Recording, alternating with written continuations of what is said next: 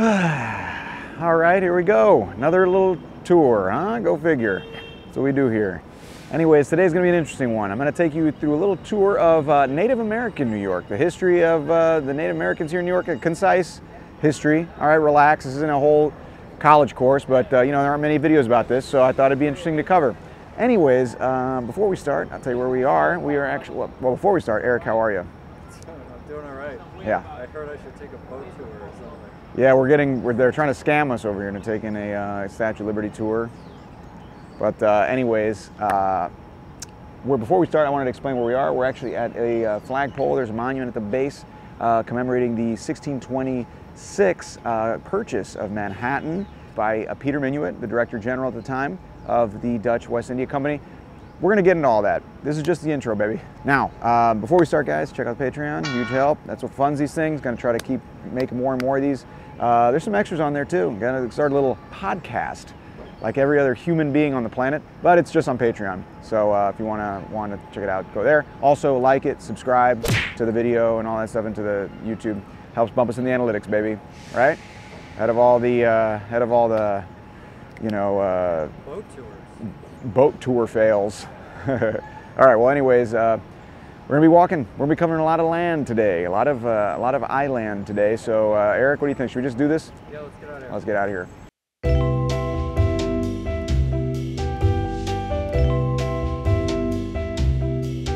Okay, so it all kind of began about 12,000 years ago when the first, quote, Native Americans made their trek over to North America through the land bridge, the Siberian land bridge that connected Russia to Alaska. Back then, during the Ice Age, it was actually exposed land. After the snow melted and everything, it was put underwater. They came over and they started inhabiting North America, went all the way down to South America, etc. Now, when the first, you know, colonizers, the first, you know, explorers or whatever came over in the late 1400s, there are estimates saying that there were about 100 million Native Americans living in North and South America, the majority of which were living in North America. In fact, there were cities in Mexico that would have been the largest, the second largest or third largest cities in the entire world at the time. So that's kind of what we're dealing with here. Now, the Algonquin people are the ones who are here in New York State. And I guess there are estimates that there were about 80,000 Algonquin, you know, different tribes and different groups, but the population, about 80,000 of them when this area started to be settled. Here in the 5 boroughs, there is an estimated about like 15,000 at the time. Now, of the Algonquin people, there are sub-tribes or tribes, and the tribe here located in the New York City area was the Lenape tribe. Now, keep in mind, there are different groups within the Lenape tribe. You know, you talk about the Munsee, the Canarsie, etc. Those are all kind of beneath the Lenape kind of subset. Today, a lot of Lenape have gone to calling themselves the Delaware people, so you'll hear different names when you talk to different people. So I'm here at the Bronx Botanical Garden because inside they have a huge rock, not that huge, but big enough, where there's actually a drawing, a petroglyph of a turtle that they found nearby, and it's saved. And they don't know exactly you know, when it was made, but a long, long time ago.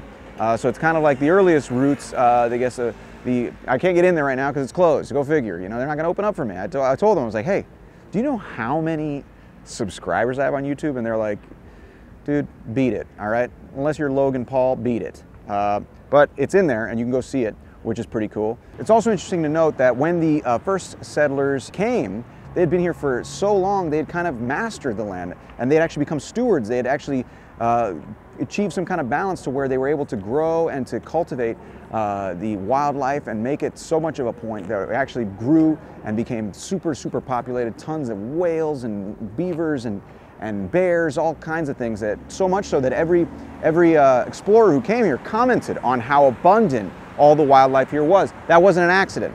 That was all because they lived in harmony with this land and they didn't look to deplete it the way you know, we kind of have. So there's a lot we could have learned and still can learn from their way of life. You know, today there is still wildlife in New York, but most of it's just rats and pigeons and you know, squirrels and mice. I just found a mouse in my house recently. Unbelievable. You appreciate that, right, Eric? I do appreciate You're a vegetarian. You're a vegetarian man. A vegan. I'm so sorry.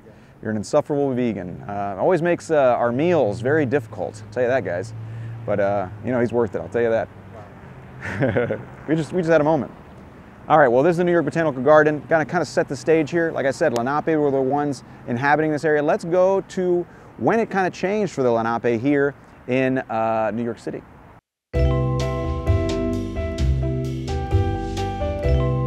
So life before the Dutch settled here was pretty much the Native Americans living in different villages all around the island of Manhattan, coming to Manhattan to hunt, to trade, do all kinds of things. And here, where I'm standing right now, was the location of one of these villages. I'm actually on Minetta Street and Minetta Lane here in Greenwich Village in what was back then known as Sappoquannock. I'm probably butchering the pronunciation, so take it easy. But this area was, well, first of all, Sappoquannock means plowed field or tobacco field. And it's in Greenwich Village, which means land of $5 coffees, $5 coffees. But this street actually is called Minetta from the word moneta, which was actually snake, or it was the name of a creek that was actually located here, a creek that went from the Hudson River all the way to basically 23rd Street, what is today Madison Square Park. So actually snaked through, so it was a very natural kind of little oasis here. And the word Minetta actually means evil spirit or snake water. It was the name of the actual creek. And it was actually a very sacred site to the Lenape who lived in this village and this area. They believed that it was the remnants of an evil spirit known as Minetta that was driven underground by Nanabush, which was the like the victory, the hero. And it was kind of this evil spirit. It wasn't like the devil. They had no concept of the devil or a Satan type figure. It was more like this spirit that would inhabit people and have a negative effect on people or societies where it was ever present. And it was the Nanabush who drove him underground. And the only thing left when this evil snake spirit was driven underground was the creek. And the guys in Washington Square trying to sell you oregano. But it was a sacred site, this creek that was located here, which is kind of interesting. So this whole little village was kind of inhabited around that time. And up near what is today the meatpacking district at 13th and around 13th and 8th, around that area, was a trading post, actually, where different groups would come in and trade in what is today the meatpacking district, where they still trade, except today you're trading in, you know, Diane von Furstenberg and Teslas or whatever. So it is kind of interesting how these, you know, these have a history. We're walking through this area and you're, you know, going to get a falafel or something, and you're walking through what used to be a sacred site for the Lenape group that lived in Sappoquannock. So they weren't the only ones in this area, so let's talk about that at the next spot.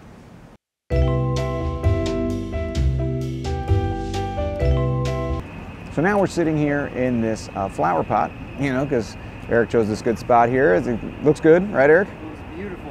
Nice. All right, cool. And I know I might have backwards. I look like a total narc. You kids got any doobies, huh? And it's only because of the light. But we're in Astor Place because this used to be kind of a convergence of different roads and be a place where different groups, four sub-tribes that were in the area or used the area, would come and meet. This was known as Kintakoying. They were the Wappingers, the Canarsie, the Munsee, and the Sappoquannock people from Greenwich Village. And because it was kind of this convergence, they would meet for all kinds of things, intertribal councils, games, you know, orations from the Sockhams, all this kind of thing in this area. And of course today, because it's still a crossroads, you have what Americans have brought to all crossroads, and that's a freaking Starbucks. Go figure. But back then they would use this for all kinds of things, and because it was a convergence, they had what they believed would be an elm tree or an oak tree that used to mark these kind of spots. So when they grew these trees, they would actually plant them as an acorn in the skull of a famous or important figure in their tribes, and it would grow, sometimes coming through the skull in a regular way. They've actually found bits of bone in different oak trees that mark these spots around the country. So it's kind of interesting. So like I said, because it was a convergence, they used to do all different things, you know, meetings, speeches, games, probably comedy open mics, you know. Good Lord, there's plenty of them here in New York.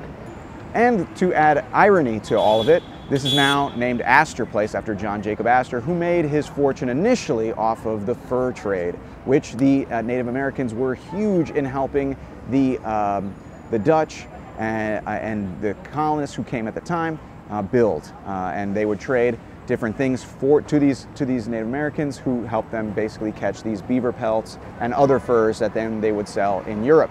So it's kind of interesting that it's now named after John Jacob Astor, whose descendant, John Jacob Astor IV, died on the Titanic. I always like to bring up that fact. Pretty cool, right, Eric? To die on the Titanic? Yeah, that's a cool fact. Yeah, very cool. To have a death on the Titanic. All right, well, an interesting crossroads here, Quintacoying, and what is today Astor Place. Yeah, where are you going to find this stuff out, huh? Anyways, let's keep moving.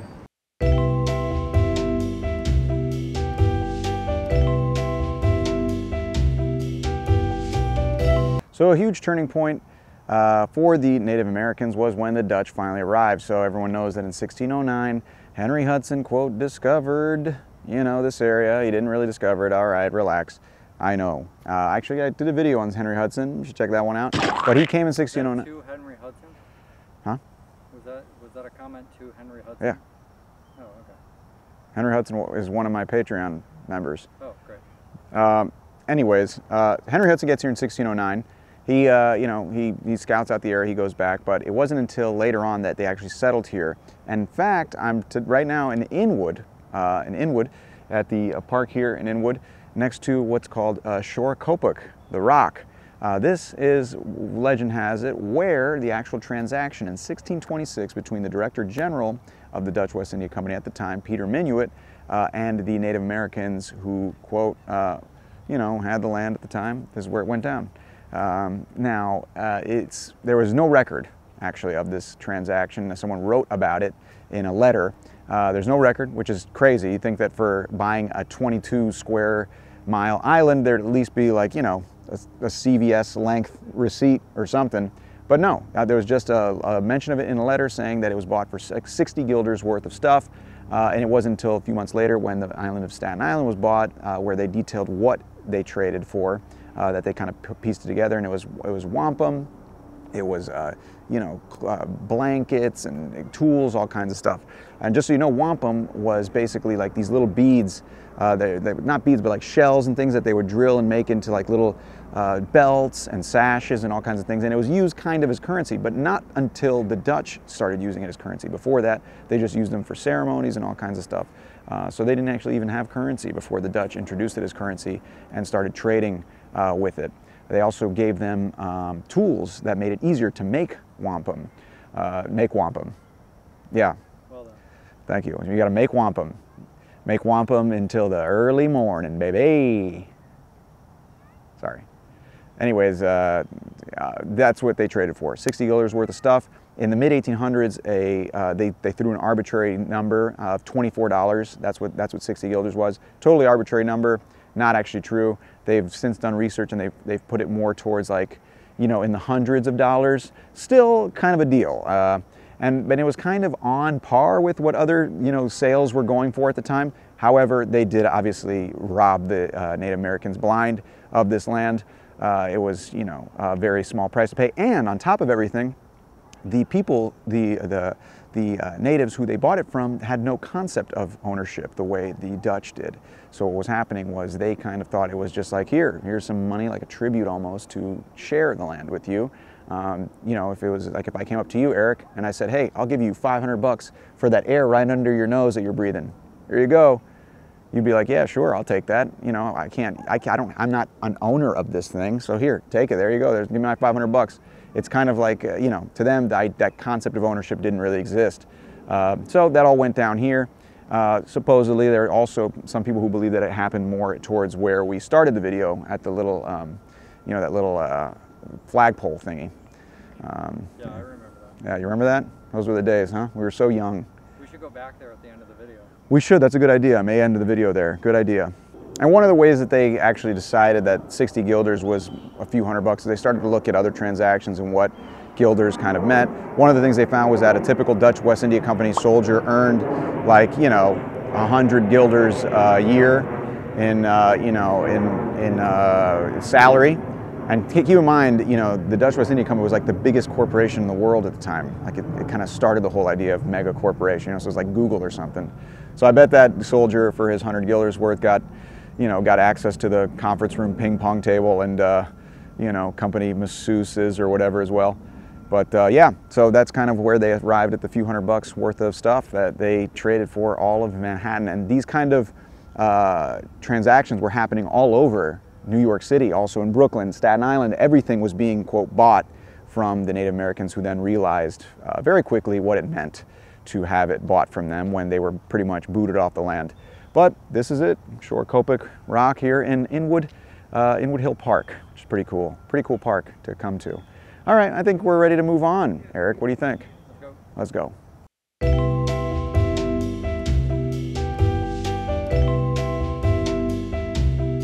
So after the Dutch kind of settled here, the Native Americans would interact with them a lot, actually, throughout the island, but also here. This is actually the Alexander Hamilton's Customs House, now the Smithsonian Museum of the American Indian, if you can't read that giant sign behind me.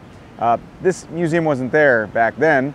It was put here because this used to be the site of Fort Amsterdam, which was where, you know, there would be a steady stream of Native Americans coming in and out, trading. You know, they're usually, you know, either trading or, you know, getting land bought from them, you know, on unfavorable terms. Let's just say they weren't braiding each other's hair and talking about who was cute in the colony. It wasn't exactly the most friendly of terms all the time, but they would come here where the fort was located, and they would be in and out in this area. And then over here to my right is where Broadway begins. And Broadway was actually established by the Dutch on what was already a trail started by the Lenape Indians that were here before, that actually took them up. And actually they had a trail that went all the way up to pretty much where Montreal is today. They connected all of the different communities and ways to get around, so they'd kind of mapped out a good amount of the island for the Dutch when they arrived.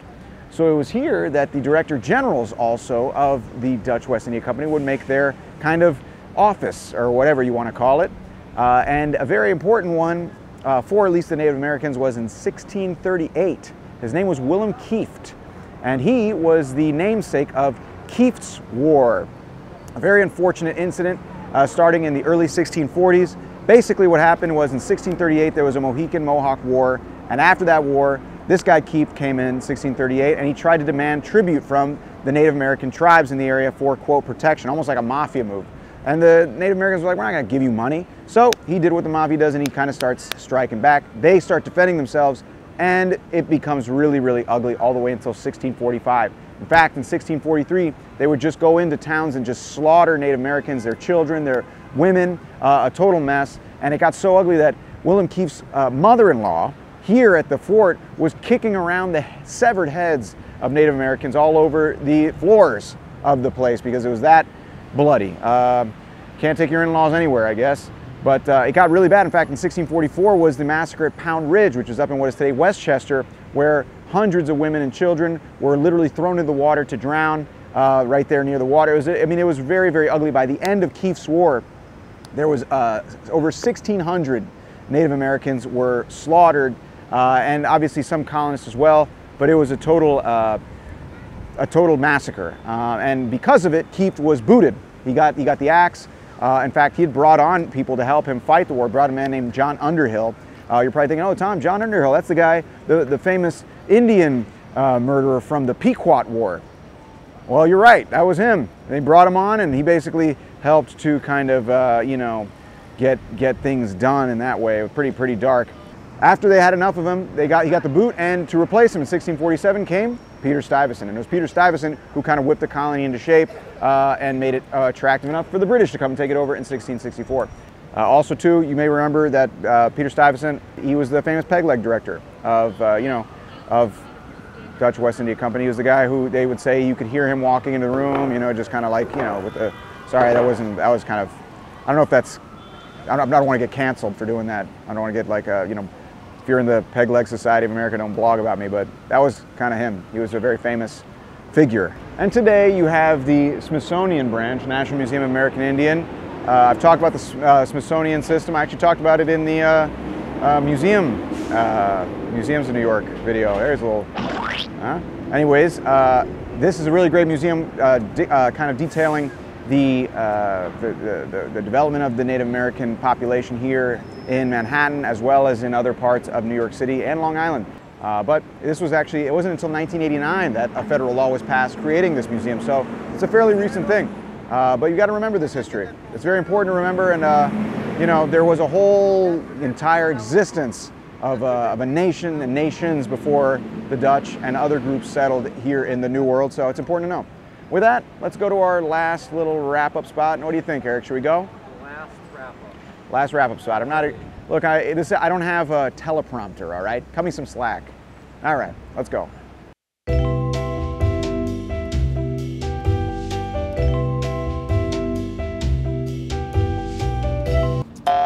Oh, look at that! I surprised you once again. All right, well, that was the little tour, a little concise little walk and drive through Manhattan, show you guys, and elsewhere, to show you guys some of the little spots here pertaining to Native American history. There's a lot of it here. People don't even realize it. We're always talking about the Dutch and the British and the George Washington, all that stuff, but there was a lot of history here, even more than there is American history, and that's worth covering.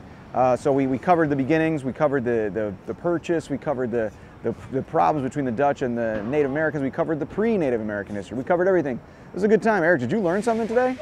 You always ask me if I learned something suspiciously in the same place as the intro. Yes. Did you learn something? Yeah. Good. And I know you're not just saying that because we're shooting these both at the beginning of the day without having heard anything what I'm going to say. Right? Yes, correct. Okay. Well, anyways, guys, that was the video. If you enjoyed it, please check out the Patreon. Like I said, there's some extras on there. That's what funds these things. I don't do all the endorsements and everything and all that, so it's very, very important. Giving you guys a lot of stuff here, and there's some extras on there, like I said. Also, too, please, like, subscribe, do that whole thing. That helps grow the channel, which is very important. And if you want to see more of them, more of these, then you're going to have to do that. So, that being said, we're done. Eric, what do you think, man? Should we go get go take a Statue of Liberty boat tour and get dropped off? I don't know if we should do that. But well, let's go see where they take us. Maybe we'll end up in Long Island somewhere with no clothes and no kidneys. Wow. All right, well, that's it, guys. I'll see you guys later. Till the next time. That's it.